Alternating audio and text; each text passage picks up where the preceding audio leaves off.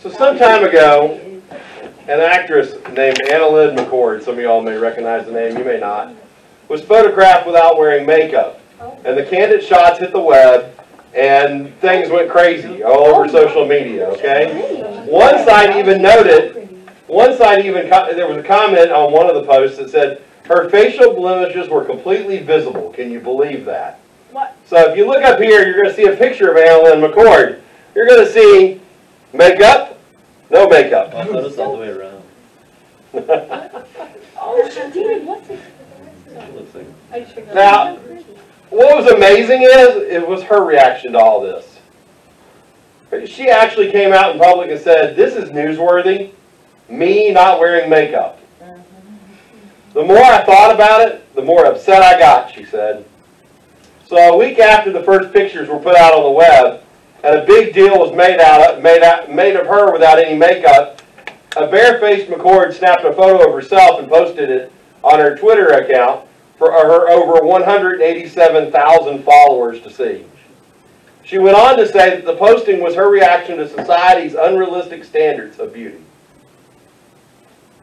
McCord was angry over how people reacted to her without makeup.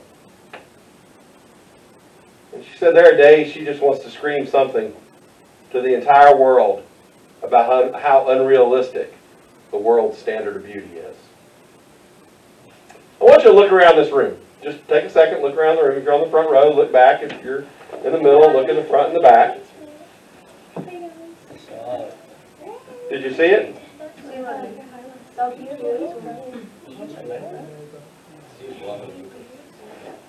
No. That was okay.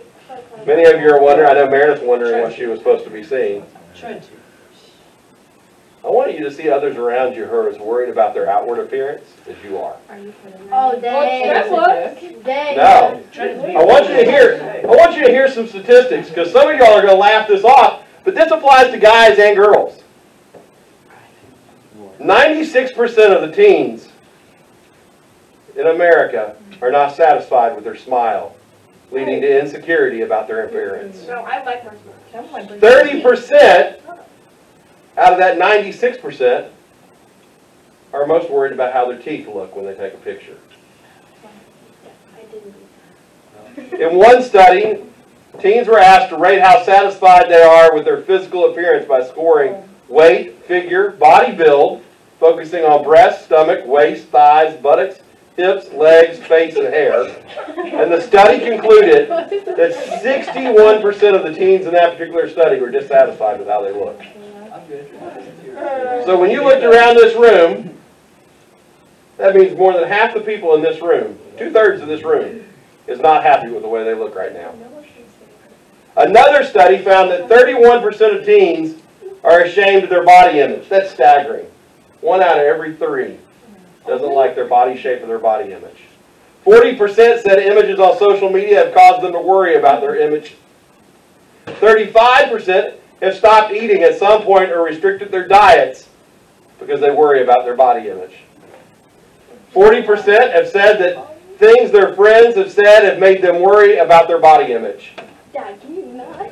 Can't do that. 35% worry about it often and daily. 37% feel upset and ashamed because of their body image.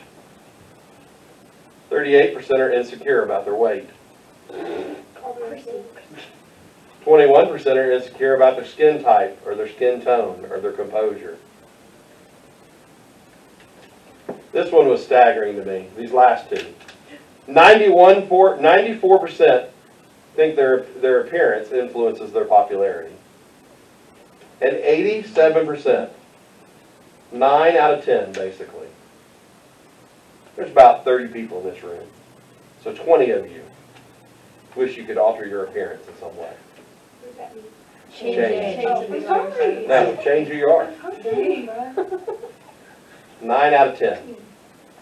On this front row alone, there are 8 people.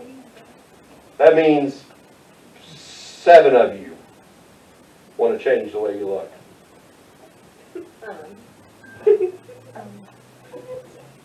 You know, unfortunately, almost all of us, including the adults in the room, have gotten caught up in what our world sees as important. And it's what can be seen. It's an outward appearance. And that's where we place our value. But tonight, I want you to begin to understand that with God, it's what can't be seen that matters the most. It's an inner beauty that doesn't fade, that doesn't change, that doesn't go away. It's who you are on the inside that God values most. A matter of fact, I'm going to challenge you to not only begin to see others that way, but to see yourself that way. I'm going to challenge you to begin to think about how you look at yourself every day when you look in a mirror. I'm going to challenge you to think about how you look at others when you see them at school, or in the neighborhood, or at work.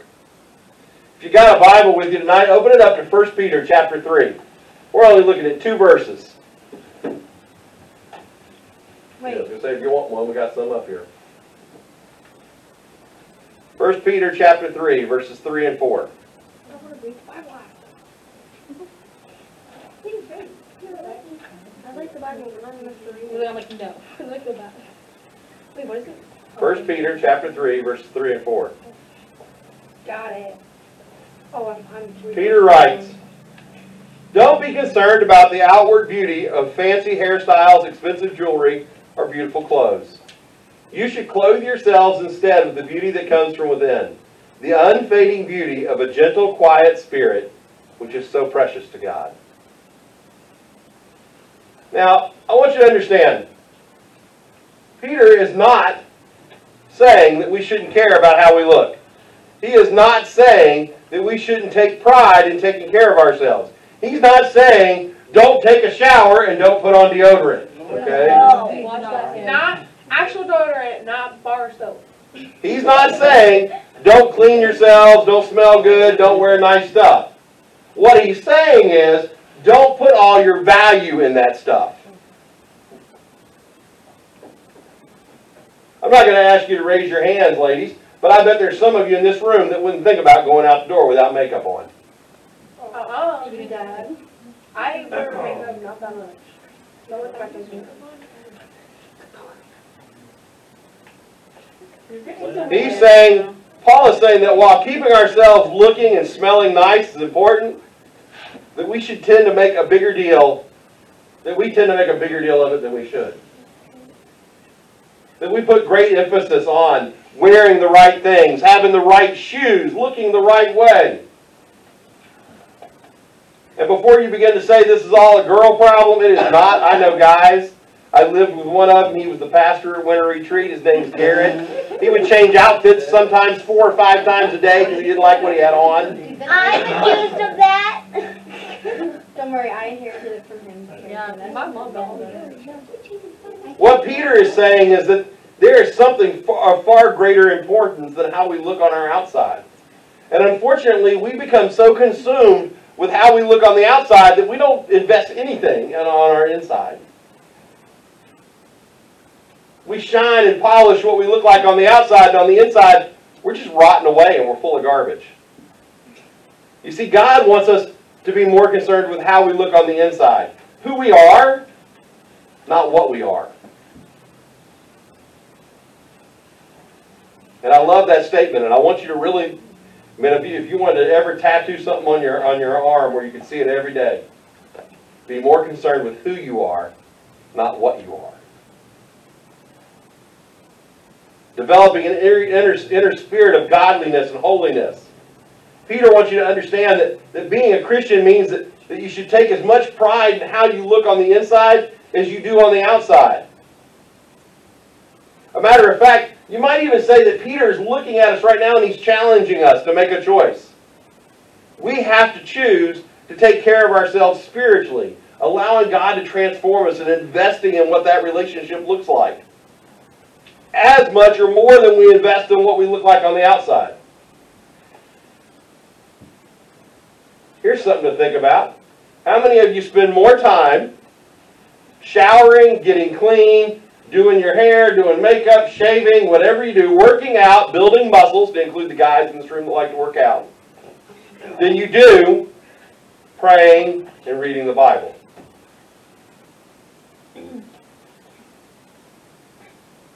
Because Peter's saying that all this outside stuff is great. Yes, take care of yourself. Look great, feel great, be healthy.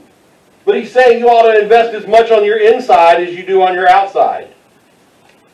And far too often we buy into the way the world thinks. And we focus on materialism, and we focus on self-assertion, and we focus on sex obsession.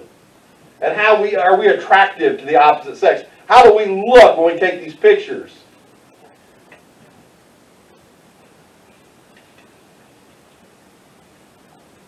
I don't even ask you how many selfies you take in a day. Oh, don't even go Oh, there. bro. I live with a teenage girl. I know it's well over 100 a day. You should see me I pushed out of Me on my phone. Look at my Instagram. The thing is, we need to hear Peter's words and take them seriously. We need to understand that the truth is that true beauty begins on our inside, with who we are, who we want to become, our character, the integrity we have in our lives. F.B. Meyer, a famous pastor from England, was good friends with D.L. Moody back in the 1800s, early 1900s. Once again, those are names you all probably don't know and don't care to know, but he had a very thought-provoking quote when he was sharing on this passage out of 1 Peter. F.B. Meyer said, "Plenty are those whose outward body is richly decked, but whose inner being is clothed in rags, whilst others whose garments are worn and threadbare are all glorious within."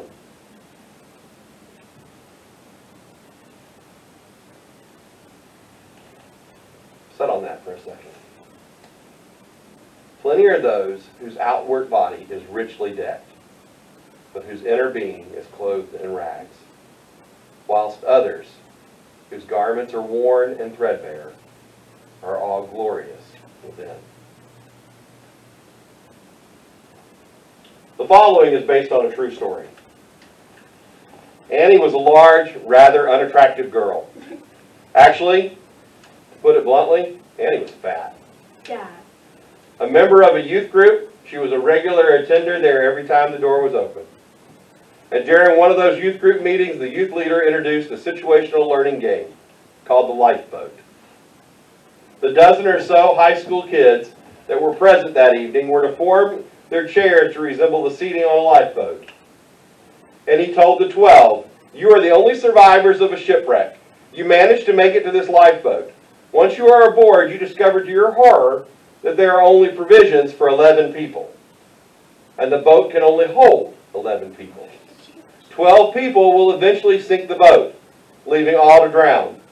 You 12 must decide what you're going to do." Initially, the group stares blankly at each other for several minutes before busting into a lively conversation. They quickly begin to decide, for the good of the majority, someone has to be sacrificed. That's the only way they're all going to live. But who? Who is going to be the sacrifice? So they begin to discuss who would be left to drown. They quickly eliminated several people based off of their perceived value to the survivors. You see, the strongest, most athletic boys, they couldn't go, because their strength would be needed to row the boat if they ever had any chance of finding land. And naturally, those boys wouldn't think of having any of the pretty girls become shark food. So they found value for all of them. And slowly, each individual in the group, with the exception of Annie, was discussed and discarded as a candidate for sacrifice. Some were too smart, some were too talented, or too popular. Finally, coming to Annie, who might have not been attractive, but was not dumb, blurted out, "I'll jump."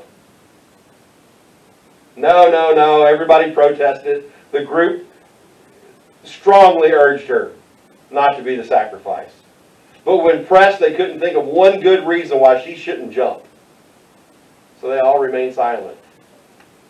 When the time to play the game ran out, the group members announced that they couldn't reach a decision on what to do. The youth worker went on to teach a lesson using the example of the lifeboat. Problem is, Annie had already learned the lesson that night. And the next day, Annie jumped. Her youth group had confirmed her worst thoughts about herself. She truly was of no value. Her friends in the youth group were baffled and deeply saddened by her suicide. After all, she had so much to live for.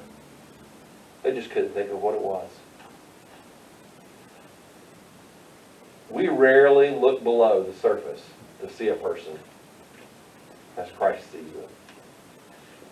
All of us make judgment calls. Sometimes so quickly that we don't even think about it. Just last night I was watching Jeopardy with my wife and they were introducing the candidates. We watch it every night. And the first one that comes out was a woman that was a middle school teacher. I was like, yep, could have told you that was a middle school teacher. The next one was an economics professor. You know, he had a bow tie on it, and yep, that's obviously an economics professor. I'm making judgment calls based on what I see. How many of you drive by anymore? You can't really miss them. They're all over the place. I saw them out again today. The people at these intersections that are holding up signs saying they're homeless and that they're hungry. How many of us judge them when we drive by them? Based on what we see. How many of us attach a person's value with his or her looks, or their popularity, or their possessions, or their abilities? How many of us attach our value to those things? And if none of those things are obvious, then we fail to see any value, either in ourselves or in others. You see, I think we all need to stop using outward appearance as how we see others. Stop letting that be the barometer for how we measure things. And start beginning to ask God to let you see others as He sees them. Who they are on the inside. We need to spend less time in front of a mirror or working out and more time developing our character to become more in line with what God values. I just want you to think about these questions as I get ready to close and send you off to small groups. Do you compare or judge yourself against others? Don't answer that out loud. Are you guilty of paying more attention to your outer beauty than your inner beauty? Do you spend more time working on your appearance than you do reading God's Word, or in prayer, or sharing Jesus with others? You see, that's the stuff that God sees. That's the stuff we should see, is that inner character. Who people are on the inside, what they're on the outside. Let's pray, guys. Father, I thank you so much for tonight, God. I thank you for a chance just to spend a few minutes in your Word. And how just a couple verses can challenge how we think about ourselves and how we think about others. Father, I pray just now that you be with us as we move into small groups, that you just allow the discussions to be real and honest and open. And maybe even a little raw, God, as we begin to share with each other our own struggles and how we need to change. We love you. Amen. Okay, you guys are dismissed to small groups.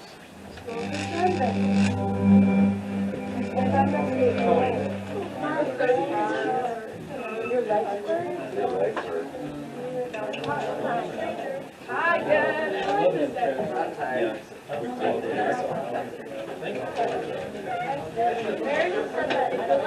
You will go with Samuel. Who's in Samuel's group? Are you in Samuel's group? Go with Angel, she'll get you in the right spot.